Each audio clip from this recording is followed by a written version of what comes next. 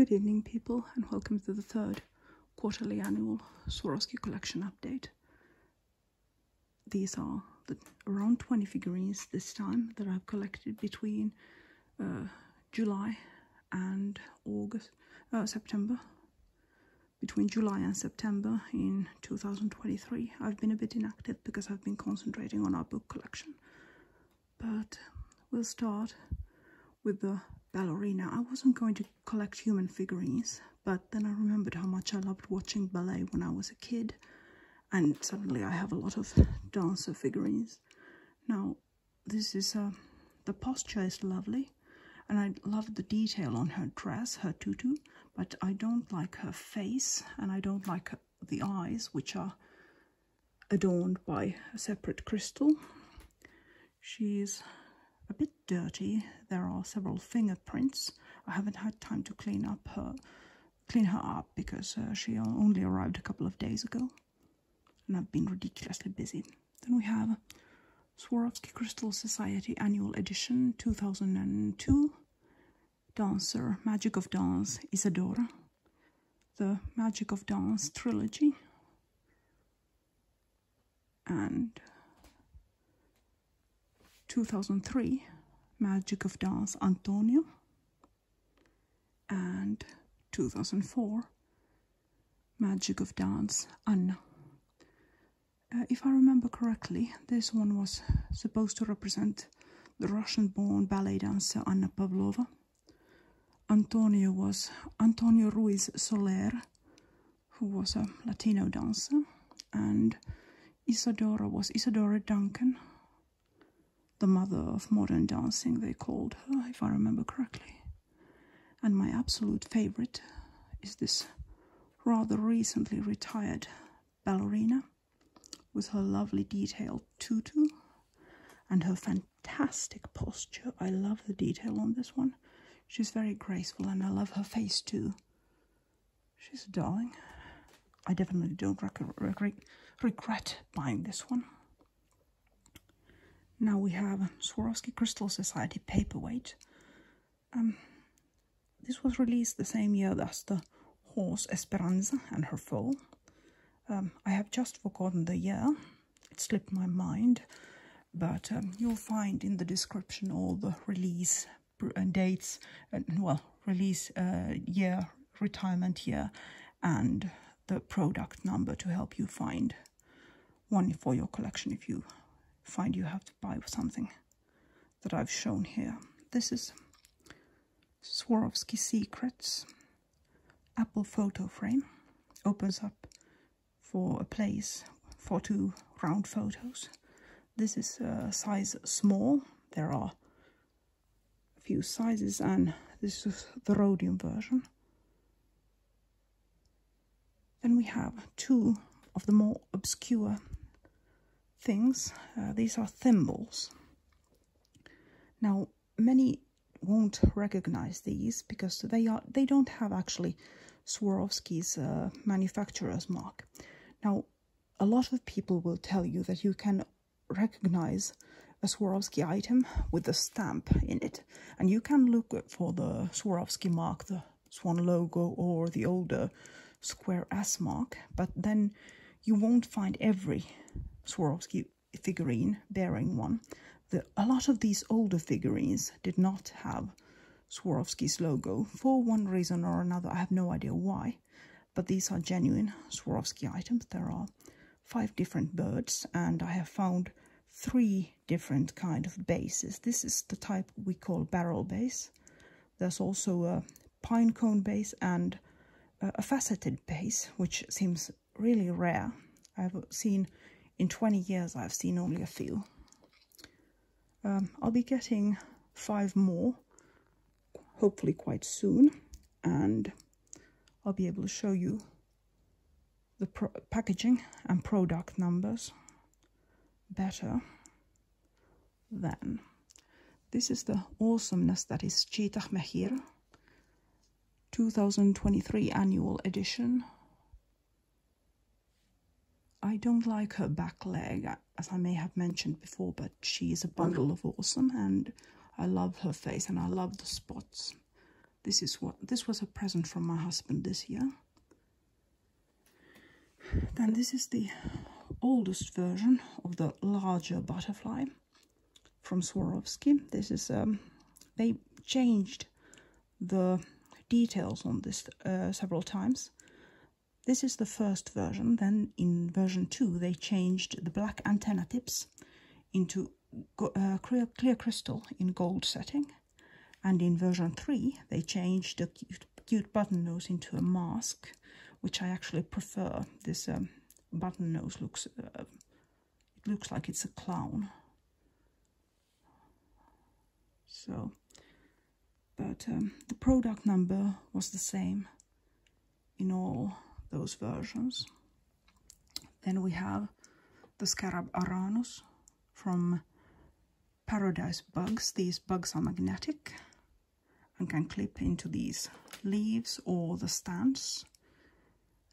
You will have seen the smaller version of this in my collection before.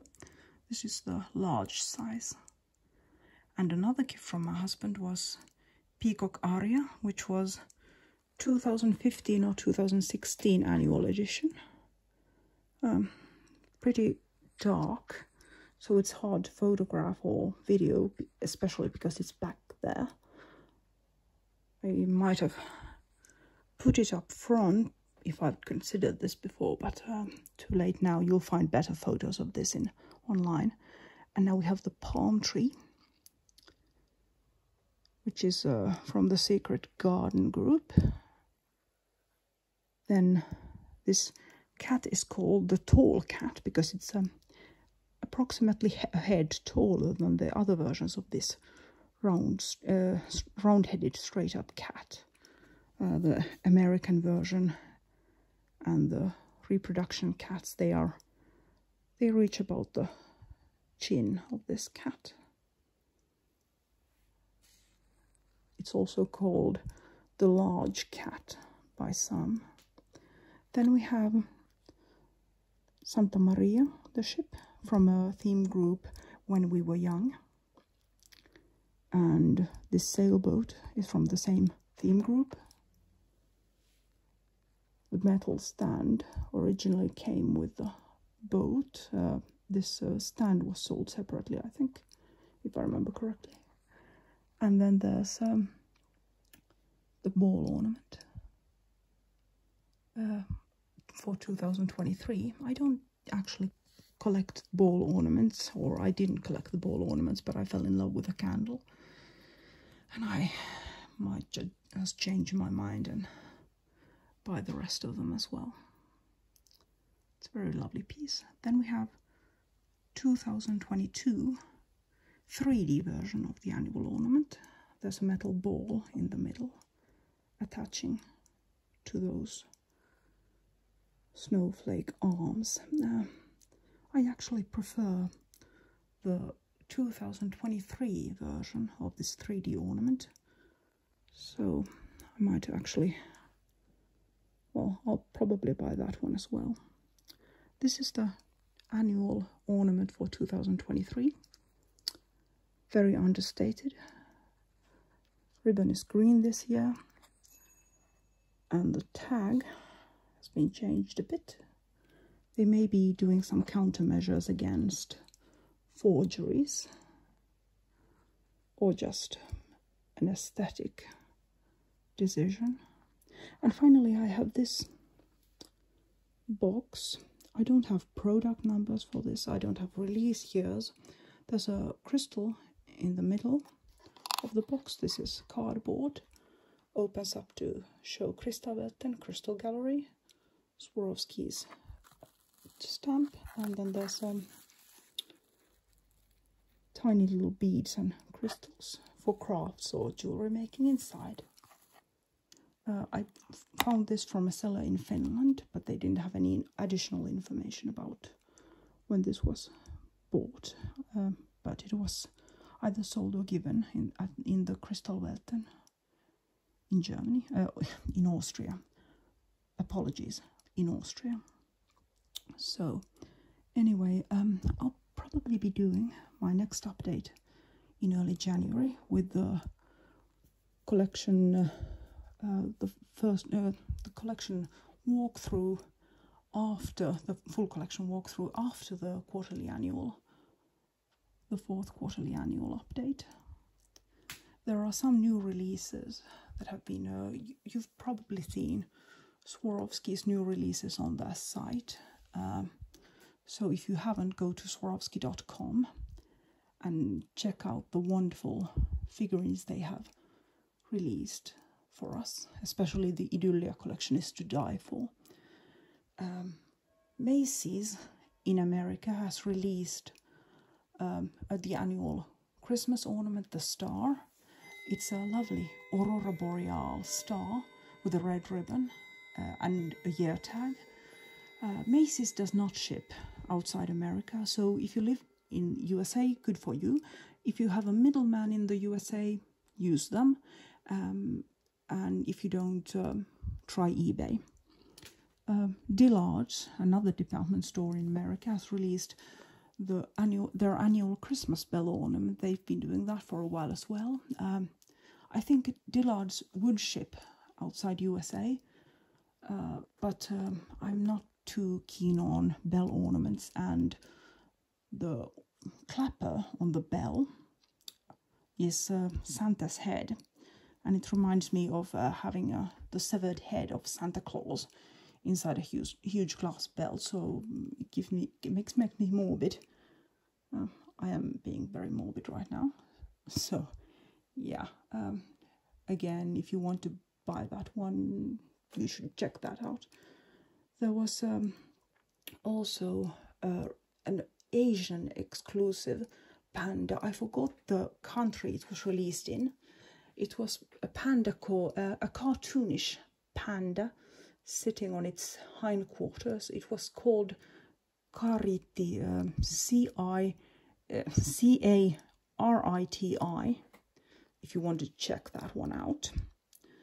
And then there's, Swarovski did a nasty for us international collectors, and they released an ornament that is only sold in the New York flagship store, and it's not sold anywhere else apparently, and it drives me up the wall. If you live anywhere near New York, or if you have access to someone, please buy as many as you can and put them for sale online to help us international people, because my middleman who lives in America does not live anywhere near New York, and I'm about ready to climb up the walls like a squirrel on steroids for the fear of missing out on a beautiful ornament. That's a really, really nasty trick from Swarovski, but they've done that before and they do it again, and they will do it again. You can count on my word for that. So there's that was another rant from a frustrated collector. Now I might do a small update before the January collection tour and quarterly annual update, but I haven't decided anything yet. I might do, because I'll be getting more of those American exclusive figurines. So I haven't decided anything yet, but I might see you before January, or possibly not. Anyway, thanks for joining me.